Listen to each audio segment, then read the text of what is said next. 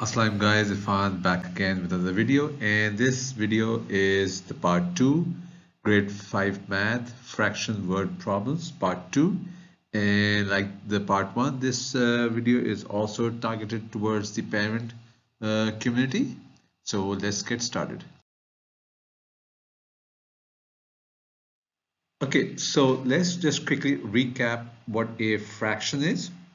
Now, when we take an object and we divide that into a number of equal parts, then each part is called a fraction. For example, 2 divided by 5, that's a fraction.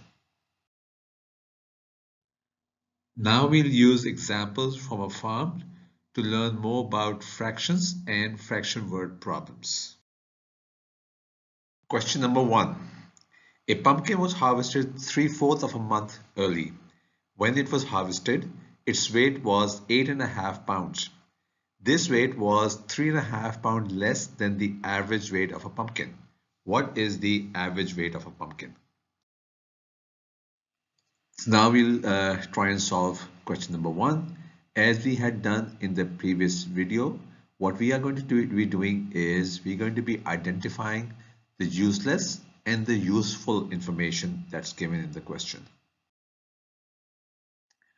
First, what we are going to be doing is we are going to be looking at what the useless information is in this question, because sometimes what happens is there's information in the question that is not useful to come to the solution. So there will be information that's useless and that you have to kind of watch out for and ignore. Okay, so in this question, the pumpkin was harvested 3/4 of a month early. And what we are trying to find out is its weight. So how much early the pumpkin was harvested is useless information. We have already identified now what the useless information is. So now what we need to do is we need to turn our attention to what the useful information is. Now the useless information is in red. So we've already got that identified. So now if we go further, moving along, when it was harvested, its weight was 8.5 pounds. Now this is useful information. This weight was 3.5 pounds less than the average weight. This again is a useful information. So we'll highlight those in a different color. So we know we've got the useless information in red, and we've got the useless information in red and the useful information in gold. So now what we have done is we have identified the useless information and we have identified the useful information. Now, in order to solve this question, what we have to do is we have to find out what the average weight of the pumpkin is. Now, the useful information was that its weight was 8.5 pounds at harvest. This weight was 3.5 pounds less than the average. So if you add these two numbers together, you will get what the average weight of a pumpkin is. So let's solve question number 1. What we will be doing is we will actually be breaking this up into 3 parts. Part 1 and part 2, what we'll be doing is reorganizing the useful information that we had. And in the part 3, we'll actually be solving the question. So let's do the first part. Now, we were told that the pumpkin weighed 8.5 pounds at harvest, okay? So 8, 1 by 2. Now, what we are going to do is we are going to convert that into a improper fraction, okay? Now, 8, we can rewrite 8 as 16 upon 2. What we are trying to do is make the denominator the same for 8 and for 1. So it's 16 upon 2 plus 1 upon 2, which gives you 17 upon 2. Now, the other useful piece of information that we had was that the pumpkin at harvest weighed 3.5 pounds less than the average.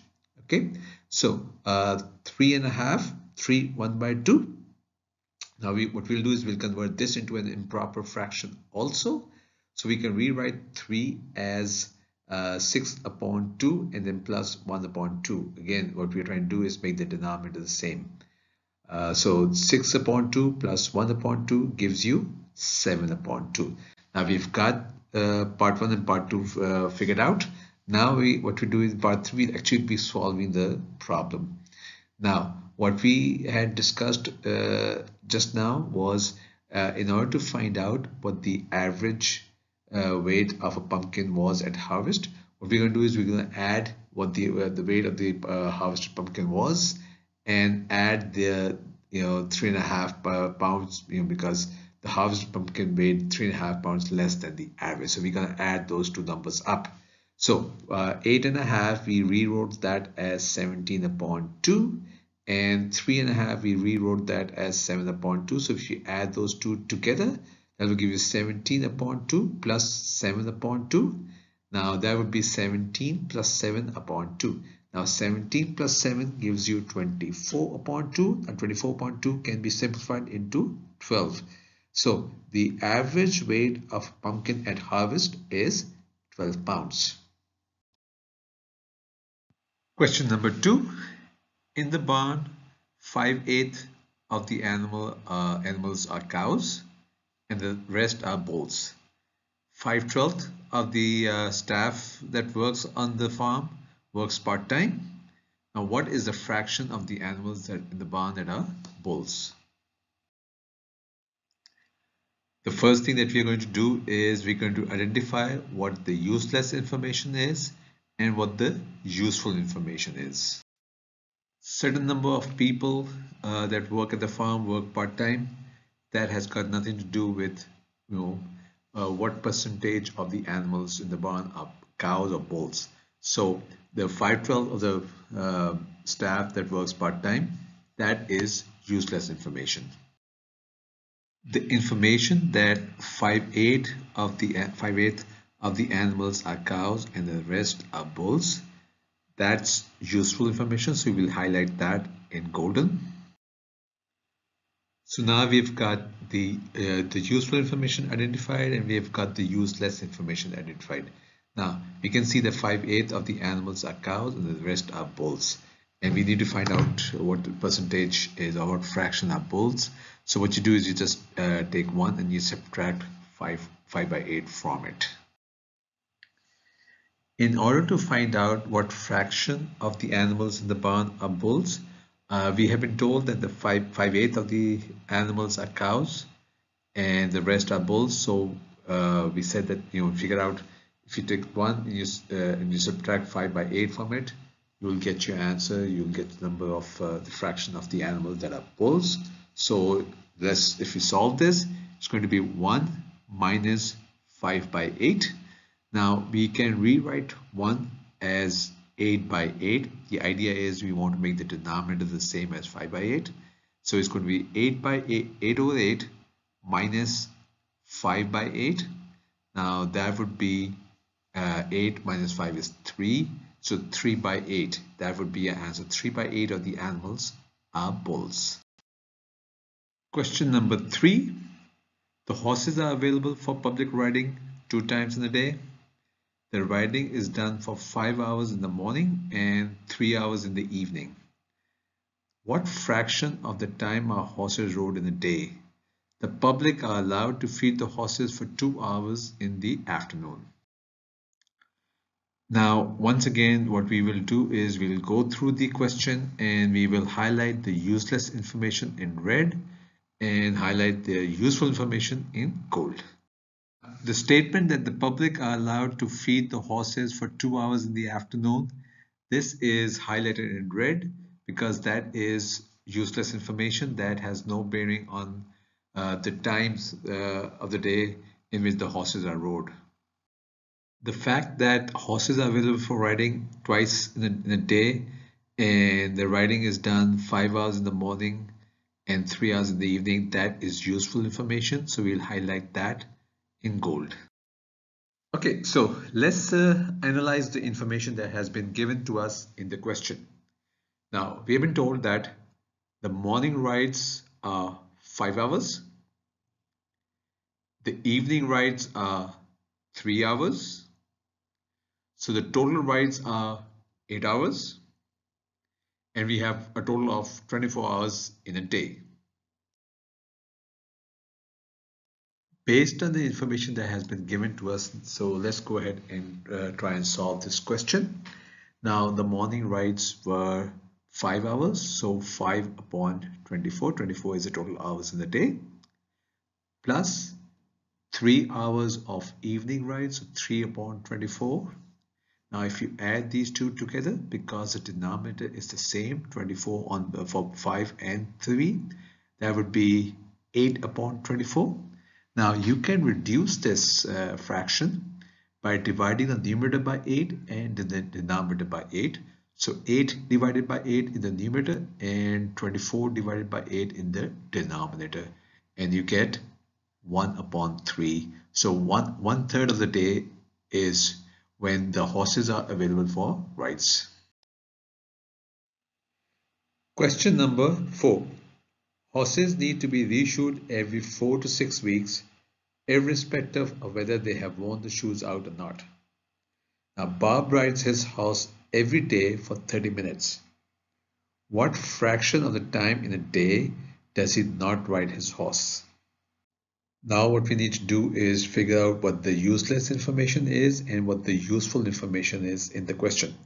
And like always, what we'll do is we'll label the useless information in red and the useful information in gold. Okay, so let's get started. Now, horses need to be reissued every 4 to 6 weeks, irrespective of whether they have worn out the shoes or not. That is useless information because that has no bearing on what the question wants you to calculate. Okay, figured out what the useless information is. Now let's figure out what the useful information is. Now Bob rides his horse every day for 30 minutes. That's useful information, okay? Because if you see, the question is what fraction of time in the day that he does not ride. So obviously the 24 hours, for 30 minutes he's riding, and the rest he's not. So Bob riding his horse every day for 30 minutes, that's useful information. We have been given two key pieces of information. One, Bob rides his horse every day and he rides it for 30 minutes. In order to solve this question, there are two ways to do this. First of all, we are talking about Bob riding his horse every day. So in a day there are 24 hours, but he rides it for 30 minutes every day. Okay, so either we have to convert the 24 hours into minutes or convert the 30 minutes into hours. Okay, now it is easier to convert the 30 minutes into hours. There are 60 minutes in an hour, so 30 minutes mean half an hour. The other way to do this would be there are 24 hours in a day. Now there are 60 minutes in an hour, so the total number of minutes in a day would be 24 multiplied by 60. Okay, so let's solve. First thing what we're going to do is we are going to convert the 30 minutes into hours. So 30 minutes out of 60 minutes. This can be simplified by dividing the numerator by 30 and the denominator by 30. So 30 divided by 30 gives you 1 and 60 divided by 30 gives you 2. So 30 minutes is basically 1 upon 2 hours, but 30 minutes is half hour. So now we've got the 30 minutes converted into hours. Now we look at the 24 hour, the full day. Now 24 hours would be 24 upon 1. Now in order to do any calculation, what we would need to do is the minutes were converted into 1 upon 2 hours. So the denominator was 2. So the 24 upon 1 we need to convert it so that the denominator is also 2. The way we do that is we multiply the numerator by 2 and the denominator by 2. So that gives you 48 upon 2. If you remember, we had to figure out how many hours Bob did not ride his horse. So it's going to be 48 by 2 minus 1 by 2. That would be, because the denominators are the same, so it would be 48 minus 1 upon 2. That will give us 47 upon 2. That can be simplified into 23 1 upon 2. So 23.5 hours is it's a duration for which Bob does not ride his horse. That brings us to the end of this video. There's a part 2 of fraction word problems. If you like this video, please kindly give it a thumbs up. And if you would like to see more videos like this, please subscribe, and also do let us know what you thought in the comment section below. And if you would like to go back and see part 1, you can see the link up on the top right corner. Click on the link and it will take you to part 1.